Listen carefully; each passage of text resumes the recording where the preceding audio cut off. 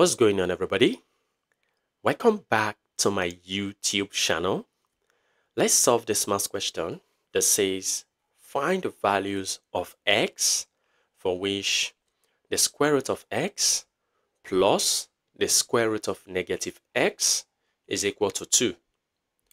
Well, our first step will be for us to move the square root of x to the right hand side so that we have on the left the square root of negative x to be equal to, we have 2 on the right, and as the square root of x crosses to the right, it becomes minus the square root of x. Very good. Now, in order to get rid of this square root, our next step will be for us to take the square of both sides. So I'll square the left, I'll also square the right.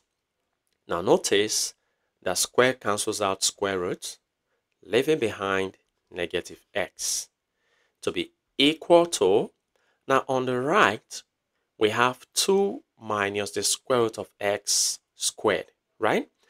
This expression is same as 2 minus the square root of x times 2 minus the square root of x. Very good. Now our next step will be for us to expand.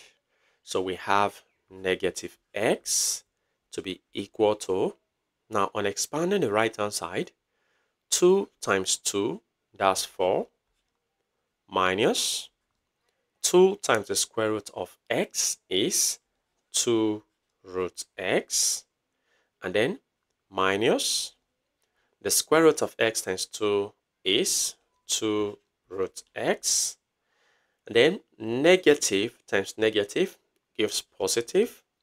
The square root of x times the square root of x is the square root of x squared. Very good. Now notice that the square root cancels out square, leaving behind x. Now simplifying further, we have negative x to be equal to 4 minus 2 root x minus 2 root x gives minus 4 root x. Very good. And then plus x.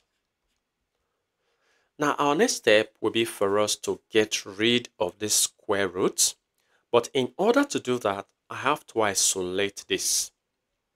So I'm going to be moving minus 4 root x to the left hand side and then move negative x to the right hand side.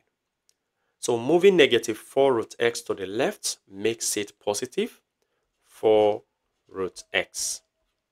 This is equal to, now I have 4 plus x, and then when negative x crosses to the right, it becomes plus x. Very good.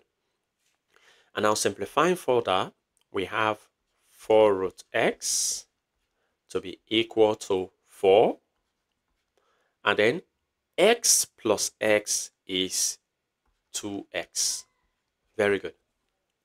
Now let's reduce this because we see that 2 can divide through. So I'm going to be dividing through by 2. So I'll divide the left by 2, I'll divide 4 by 2, I'll divide 2x by 2. Now 4 divided by 2, we have 2. So here, this will result to 2 root x to be equal to 4 divided by 2 is 2. So I'm going to be writing 2 plus 2 cancels out 2, leaving behind x.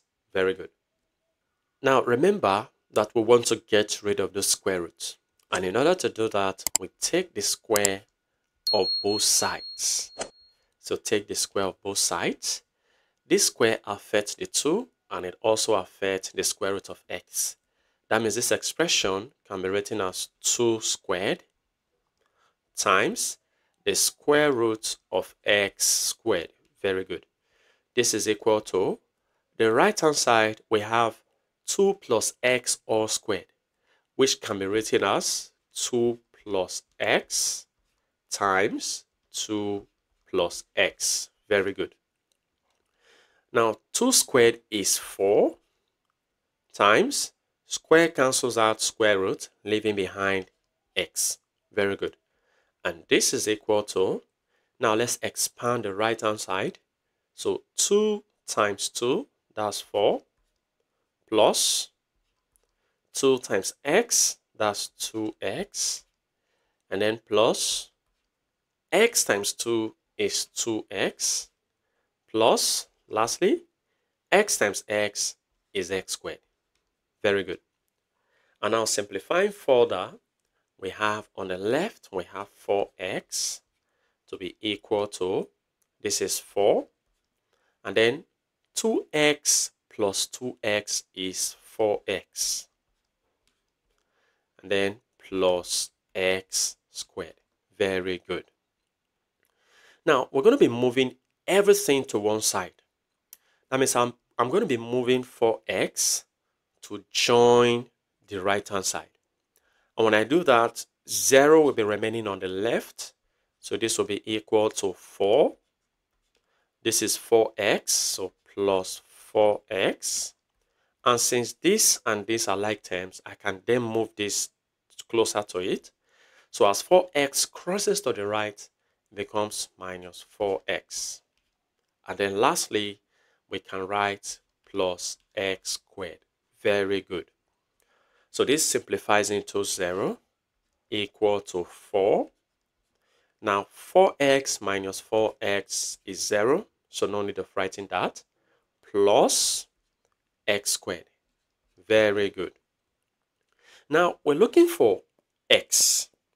That means I'm going to be moving 4 to the left hand side. And when I do that, 4 crosses to the left to become negative 4 equal to, now what remains on the right hand side is x squared. Very good. Now I can write this like this because I don't feel comfortable leaving x on the right while the number on the left hand side. So I can just switch their positions. So writing x squared first to be equal to negative 4. Very good. Now since we're looking for the value of x, in order to get rid of this square, I'm going to be taking the square root of both sides. Let me just do that separately. So I'll take the square root of the left hand side. But when I'm doing the one for the right hand side, I'll be including plus or minus. So the square root of negative 4. Now notice that square root cancels out the square, leaving behind x to be equal to plus or minus. I'm going to be simplifying what I have here because of this negative. So this expression can be written as the square root of negative 1 times 4. Negative 1 times 4 will give negative 4. That is it. Now we can separate this so that x will be plus or minus. This becomes the square root of negative 1 times the square root of 4.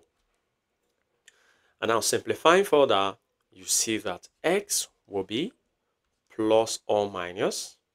The square root of negative 1 is an imaginary number, so it can be represented as I. And then the square root of 4 is 2. Very good. So there are two values of x from here. And what are these two values? We have x to be equal to positive I2, or more appropriately, we can write it as 2i. That's it. Or the value, this is the first value of x. The second value of x is, going for the negative 2i. And there you have it.